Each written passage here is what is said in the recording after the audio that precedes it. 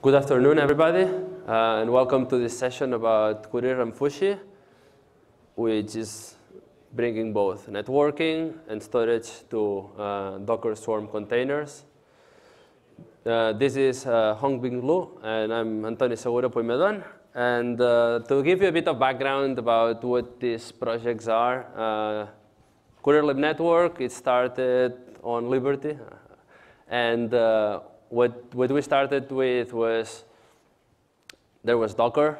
At the moment, we were not very satisfied with the kind of networking it gave for production cases, and especially like if you wanted to have your own SDN, at the moment there was really nothing.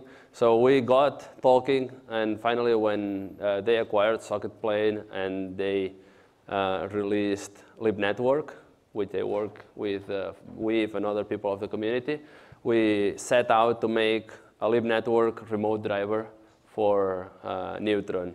And the idea is that Neutron is a trusted and production-ready gateway to a lot of SDNs. There's a lot of backends that implement it, and there was a lot of people that a bit of the leitmotif of the project is there's a lot of people with clouds that are having VM workloads, and as they want to move to container workloads, it's better or much more convenient for them to add those new workloads with an infrastructure that they already know and have people to manage, and that's why we added Kuryr-libnetwork. And the first target that we had was bare metal. So if you wanted to run your Docker containers alongside VMs on your compute nodes, that was the first case. We also tackled the case of where no computes would be there. Then we noticed that Horizon had some issues when Nova was not in the picture at all. But then we said, well, there's a lot of people that due to the shortcomings of isolation prefer to run the containers inside VMs, or sometimes just for convenience of deployment that you have access to a cloud, but you don't have necessarily access to the hardware. So you just create a few VMs and you can just run the containers there and spin up your cluster there. And then Fuxi started a cycle later and set out to do the same thing for Cinder. If you were at the keynote this morning, there was a demonstration. I think it was John Griffith. I never remember exactly with the names. I'm a bit bad. But he has his own Golang driver. It's made by the Cinder community. And that one is also providing access for Docker to consume volumes that are stored in Cinder. But this one is a different one that is the Fuxi project. And what it does is it also allows you to give access to Manila. And Hongbin is its top contributor. And he's going to talk about that one later. I don't know so much about it. So in this session, we're going to focus more on container in VM. But if people have questions about what happens with bare metal Docker containers, please feel free to ask them. If it's about Kubernetes, there's a session about that tomorrow that I hope you join as well, that we will go very deep into the details about how we do things. So the three modes in which we allow people to start Docker containers inside VMs. And when I say VMs, that is equivalent to Nova instances. If you start your VM with something else, then you're pretty much on your own. So the way that we perform that is, by default, when we want to try it out, we use Neutron trunk ports. And I'm going to go into detail about what they are. How many of you are familiar with Neutron trunk ports? OK, I'm glad I made the slide then. Another option is to use MacVLAN. How many people are aware about MacVLAN? OK, so just a short summary for those that are not aware. MacVLAN is basically a way that you take a device. In this case, if it's a VM, it's going to have most likely an Ethernet VirtIO device at 0, and you want to have several devices from it. One option is you create a bridge, you put the Ethernet on the bridge, and then you put V8 devices into the containers. The other option is you get rid of the bridge altogether and you use MacVLAN, which kind of implements the bridge, in fact. And you just tell to the new virtual device, to the MacVLAN, I'm linked to this Ethernet 0 device, and, but I have a different Mac. So the guest operating system driver, what it will do is it will listen for all those MacVLANs. The problem is when you have a lot of MacVLAN devices, in VMs it doesn't matter so much, but in hardware the limitation is there is a limit to how many Macs a card can listen to before it goes into promiscuous mode, and when it goes into promiscuous mode, it's less efficient. So because of this and other reasons, people in the community added support for IPVLAN, and what it does is it segmentates on the L3 level. So all the devices for the containers that you're going to run on the VM are going to have the same MAC address, and they are going to split depending on the IP that you assign to them. So maybe you could, if you're familiar with the old school alias devices that used to be in Linux, it's sort of like that, but more modern. So the good thing about the way we implemented this is that we did it only using Neutron primitives. So it should work with any backend. Maybe the Neutron trunk not, because I know that some backends don't support it, but nothing prevents them from implementing this service plugin. It shouldn't be a big deal for them. And we have it tested with Dragonflow, I think also with OVN and OVS. So it covers quite a big amount of the deployments that there are nowadays. All right, so why is it useful to do that instead of, let's say, just have your Docker containers on a Docker 0 bridge on the VMs? Well, one of the things that it buys you is that each container, so first you can manage those networks of Docker in Neutron. Then each container gets its own Neutron port, so you can direct the API to the container, and by that I mean you can apply a security group to a specific container, and I'm going to show how to do that. And you can do several other things, like if you would want to then use VPN as a service or something like that, you would be able to do that because it's a real object in the OpenStack infrastructure. And then one thing that is a bit bad is that until we implement trusts, you need to have credentials on the VM for, like if your tenant of the VMs wants to use this, so he has to put his token in the Kuryr configuration on the VM, on each VM, for it to access Keystone. But that's something that we're going to improve, and for a lot of people, it's not that big of a limitation. And yes, as I said before, it's about moving people into containers and making it easy, and that if you are, let's say that you're a company and you're adding a new team, and the new team wants to work with microservices and they want to use Docker, this way they will be able to consume the services that you have running on, you're developing a new component that needs to talk to a pre-existing service that runs on VMs. You have everything on the same network, so you don't need to fiddle with your data center. So trunk ports. If you're familiar with OVS, with the reference implementation, usually there is the BR_int, and you've never seen the one in the middle. So the one in the middle, let's follow it from the top up, okay? There is the S0 port, that's always there, and that's always a tab device, usually managed by libvirt, if you use all the regular stuff. And then, as you can see, the tab device here is not plugged to BR_int, but instead is plugged to an OVS bridge. It's the trunk bridge. And what it does is it splits everything that comes from the tab device depending on the VLAN that arrives from the top. So in this case, you can see that there's the VLAN 0, let's say, the L0, the communication that comes from the VM. Then there is VLAN 42 and VLAN 40, and it splits that into two internal ports. So in green and in kind of blue, I have my color choice sometimes is a bit poor.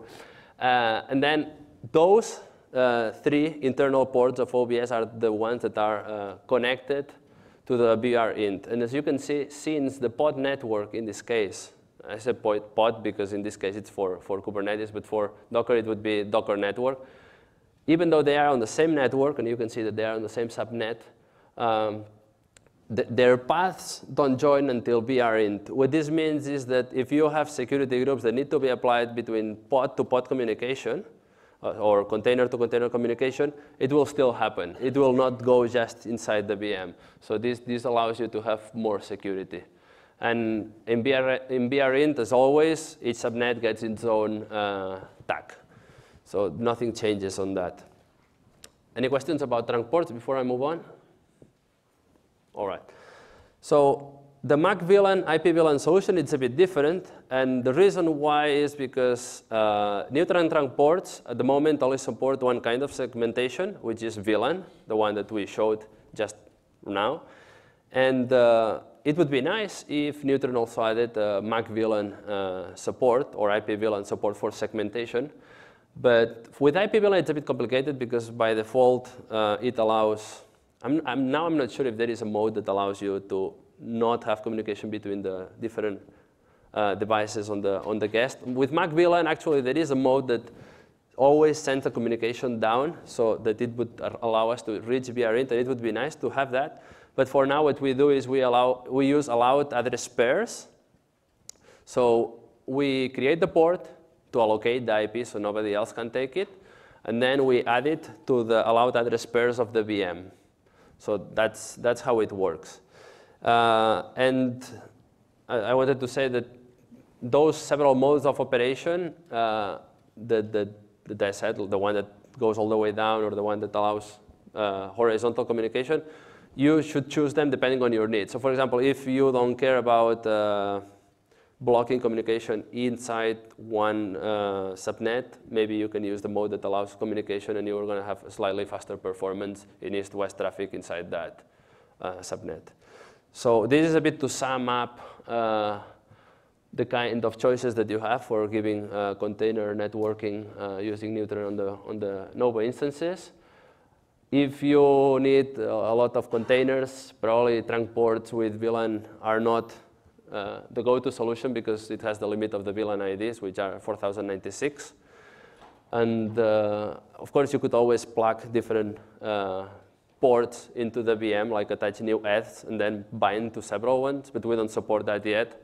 And honestly, nobody has come up with that requirement, so it's a thing to take into consideration. The other thing is if you are running your Docker clusters on VMs that are created on Mitaka or older that don't support trunk ports, you are pretty much, the decision is pretty much made for you that you have to run IP VLAN or MAC VLAN because otherwise you would not be able. All right, so just to give you an idea of what it takes to run this, and I have to thank Lipping Mao for contributing the plugin support. Right now, it's pretty easy. If you want to try it out, you just do docker plugin install Kuryr/libnetwork2, and it will automatically fetch from Docker Hub the last container that we built. And it will already propose you to mount those mount points that you can see there. Most important of them being etc Kuryr. So if you just place your Kuryr.com file there, it will just start working, and then you can just create the networks, and we're going to get into that. So on Nova instances, if you use the OVS reference implementation, you must run the trunk service plugin, because otherwise the trunk ports will not get created and so on. And also you should use the firewall driver OpenBSwitch, because there is some problem with the hybrid one, and believe me, it's a big problem because when I was preparing the demo, I could not figure out what happened. I said, okay, let's try the native OVS firewall driver, and then everything started working. So I recommend you to do that. Unless you're a Neutron developer, then I encourage you to try to fix the one for OVS hybrid. All right, so if you don't want to install it like that, you can also use pip, or you can use just a tarball or whatever. It's pretty much up to you. Then other things, so what we saw before was the configuration of Neutron. And the configuration of Kuryr that you would put on each of your VMs is the following. So you have to specify which is your link device, so that it knows from which to create the IP VLAN devices or the VLAN devices or the Mac VLAN devices. And you should specify also what kind of driver you want. So again, the same, like if you want VLAN or Mac VLAN or so. And finally, we have options for running SSL. So in the typical case, you may not need it because you just bound locally to 127.0.0.1. But if you need it because you have some specific requirements, you can configure that the communication between Docker and the libnetwork REST driver is encrypted in TLS. All right. And finally, for running, which is probably the most interesting one, if somebody wants to get started with this. By the way, there is a project onboarding tomorrow that you will be able to run this if you bring your laptop and you are ready to run DevStack. So as you can see, you can create a network. You can also create, so the default is to create a network, and that is just following the API that Docker provides you, but Docker also gives you the possibility to add your own options. And what we do with those options is whenever people come up and have a requirement like, hey, I have this VM networking, and I want to start a container in it to see what's happening in that network. So we have an option to specify already the network so that when you create the network in Docker, instead of going to Neutron and creating a separate network with the options that you specified, it will find the network in Neutron. It will make a mapping between them. And to be able to do that, we use the Neutron resource tags, which are awesome because they allow us to preserve the names. Before we had that, we had to modify the name of the network. So people were like, it ain't my network, but it was still there, but renamed. And another interesting thing is that it allows you to even reuse a port. If you have a port that you created and it is unbound, and it matches the IP that you specify when you do the Docker run, it will actually reuse the existing port. So if you have a prepared port with some specific security group configuration, that's a good way to do it. And otherwise, you can do the normal Docker option of exposing the port, and it will set up a security group for it and apply it. And here I give to Hongbin to talk about storage. Thanks, Tony. So Tony talked about the Kuryr network. That is about the solution that is for the networking part of the Dockers. So I'm going to talk about the Fuxi, which is Kury's project that is for solving the container persistency problems. And so perhaps I should give a brief introduction of how the container storage is going to work in the Docker. So when you create a Docker containers, it will have the file system of inside the container that is from the image. And in the container image, there are several layers of the image, and each layer has a portion of the file systems. And generally, all the images, that is all come up together to provide the root file system of the containers. So when you write something that is in the Dockers, and suppose the data volume is not provided, and you are writing to a layers that is Docker that is created on top of all the image, on top of all the image layers, and each write to the layers, the Docker is going to copy the file that is in the image and copy the whole file to the upper layers. this is how the Docker union file system is going to work. And this approach is good because for share the image for multiple containers, and it will put the container that's very fast, but it has some performance issues for copy the files.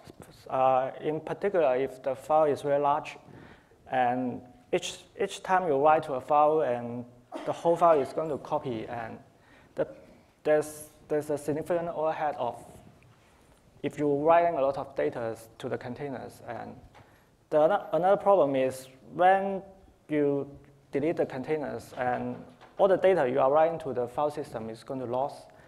And so to solving this problem, and Docker has another feature that's called the data volumes. And a data volume is, generally speaking, is a storage that is mounted to the specific path of the containers.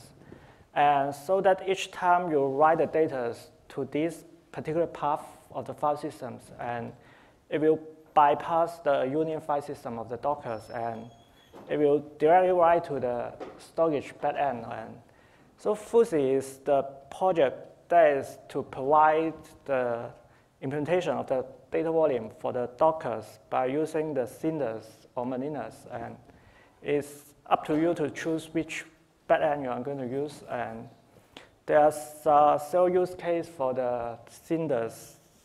And so first is to allow you to use Docker CLIs to create the data volumes that is in the Dockers, but in the back, it is actually go to cinders to create cinder volumes and use a cinder volume as a Dockers for their storage. And it allows you to dynamically create the volumes, or you can pass the volume that is already created and pass the UID to Dockers and let the Docker to use that volumes. And it also supports the custom modes, so that if you have multiple hosts, multiple nodes, and you create a volume in one of the nodes, and it will be reused by another node, so that the same volume won't duplicate created.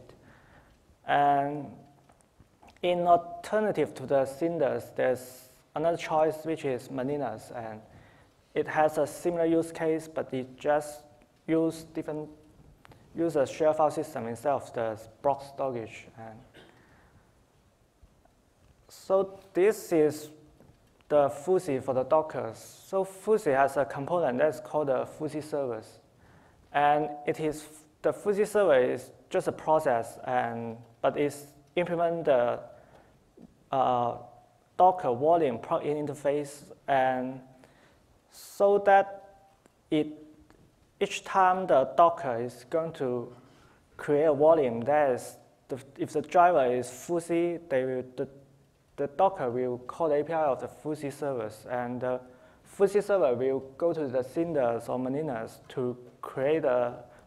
Yeah. There's a question. I'm sorry, I want to make sure I understand you correctly. So the Fuxi, is that pronounced correctly, Fuxi, or is it Fuxi? How you pronounce it? You can say I spell it Fuxi. Okay, Fuxi. So when you say the host, are you speaking of the Docker host or the compute node? That's being the host. Where the service runs. It can be a VMs or a compute node. It can be either. Yeah, it can be either. And so, and what it does is sort of like, in some way, integrates or connects the storage to the Docker. Am I understanding that correctly? I think yes. And then sender goes through and configures. You can use the sender CLI to configure the storage itself. Yes. Okay, all right, I just want to make sure I understand. So there is a demo that he will show then, like how you can create the cinder volume and how it's accessible and so on. No, it sounds like this is great. I'm excited. Yeah, sounds great. Thank you. Yeah. So, yeah, the communication between the Fuxis and the cinder is secured by keystone. And yeah.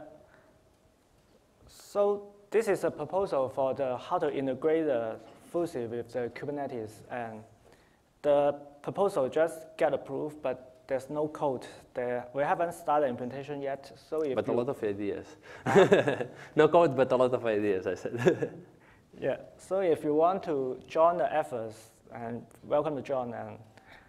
And so this proposal is about to reuse the Fuxi server that we already implement for Docker, and we will use it for the Kubernetes. So in this design, we propose to have two components. The first one is called the volume provisioners. So this volume provisioner is just a process that is watch the Kubernetes API to see if the user that is create any persistent volume cranked, and if the user create a PVC that is persistent, if the user create a PVCs, the volume provisioner go to, first they will provision a persistent volume in the Kubernetes, and then they will go to Cinders or Maninas to create the actual resource. And yes, and then there's another component that's called a flash volume drivers. And this component should be resized on each node that is run the Kubernetes, and it will use by the Kubernetes to connect to the volumes that is already provisioned in default, and so that the pod can use these volumes. Yes. So this is the config file of the Fuxi. So the operator need to set several parameters, and first they can set the volume providers, and it can be Cinders or Maninas, or it can be both. So the user can choose which one they want, and it need to set the IP address, and you need to set the volume connector. So by default, it's using the OS bridge, which is the library that is developed by the Cinder teams. And it need to set you can set the FS type, which is the Cinder specific, I think. It's a Cinder specific parameters, and yeah. And the Manila, you can set something that is similar. So to use the Fuxi, and this is the sample command, and so first you can use a Docker CLIs and create the volumes and set the driver as a Fuxi and pass several parameters that is Cinder specific on, and specify the volume provider and point to Cinders. Then the Docker will create the volumes, which is actually a Cinder volumes, or in an alternative, you can point to the volume ID that is a Cinder volume that's already created, and ask the Docker to create a volume that is using this volume. And so the Docker won't create a new volume, but using the existing volumes. And you can doing something that's similar for the Maninas, and the command will be very similar. And then when you run the Docker, it's just as normal. You use a /v options to bind the volume to a specific path of the containers, and that's it.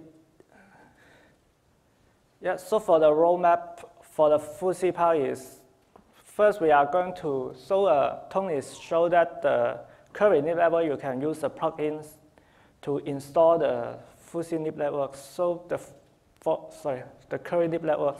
So Fuxi, we are planning to do something that's similar to support the Docker plugin installations. And we are going to support the TLS to secure the communication between the Dockers and the Fuxis. And for the Kubernetes, we are going to implement the flash volume drivers and implement the Kubernetes integrations and set our CIs. And for the lib networks, we are going to support the global scope to support the swarm mode. We are going to support the Docker Swarm multi-node CI. And that's the roadmap. And then I'm going to show a short demo. So in this demo, I'm going to create a containers and VMs. And I'm going to show that the container and VM can be in the same networks are in the same Neutron networks. They can ping each other, and they are mounted to the same shared file system so that they can, the data that is write to the file system, they can see each other's. So doing the Docker network list you can see that we already create the Docker networks that is of the driver of the Kuryr. And we are going to inspect this network. You can see all the parameters. And most of them are Neutron specifics. And for example, the UID of the Neutron X. And then I'm going to show you the volumes that I already create. And the driver is Fuxi. And we look into the volumes, and we see the parameters. And this volume is from Maninas.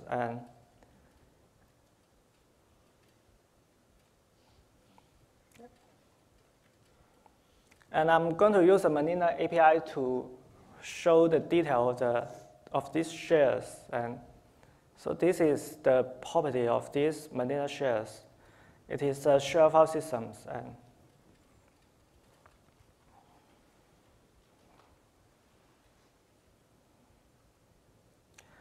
And then I'm going to create Docker containers. And I use a /v option to bind the volume we already create to the path that is data. And we are going to specify the networks of this container to use a mynet, which is the Kuryr networks we already create. And it takes a few seconds, and the container is, we should get into the containers. Yeah. So right now we get into the containers. And then I'm going to use another terminal to get into the VMs. And this VM I already created, and it is under the same level of the containers. And this VM is also already mounted to the shared file systems that is provided by the Maninas. So I'm going to SSH to this VM.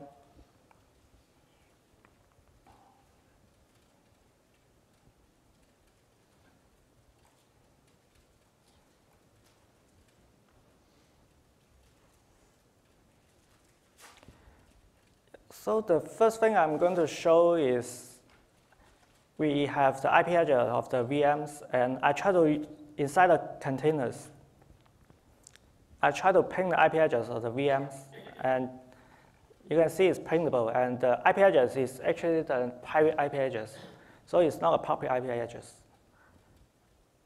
So I'm going to do something that is opposite. So I'm inside the VMs, I try to ping the IP address of the containers, and it's also pingable. Yep. So that means the VMs and the container is in the same networks. And then I'm going to show the shared file systems that is mounted to that's shared by the VMs and the containers, which is data. So first inside the VMs, I'm going to write something to the shared directories. So I go back to the containers, I try to check what I'm going to write.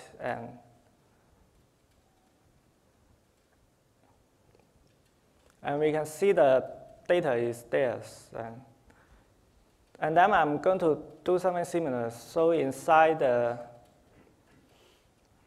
container, I try to write something to the shared file system, to shared directories. And in the VM, we should check it is the data is written.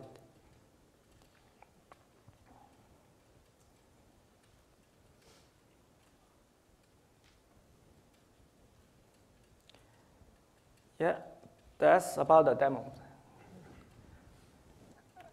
Yeah. All right, so if you have any question about Fuxi, about Kuryr-libnetwork, or about Kuryr in general, please feel free to go to one of the microphones and ask. Otherwise, you can meet us after the session or tomorrow in one of the sessions that we'll do. What time is the session again tomorrow Tomorrow the onboarding is at, wait, I have it here on some other, huh? I think it's 11 something, wait. Project updates. At 11 a.m. At MR 105, and then there is the Kuryr Kubernetes session at 1:50. All right, so if there is no questions, thanks a lot, and I hope that you will all come tomorrow to the onboarding and try out Kuryr and Fuxi.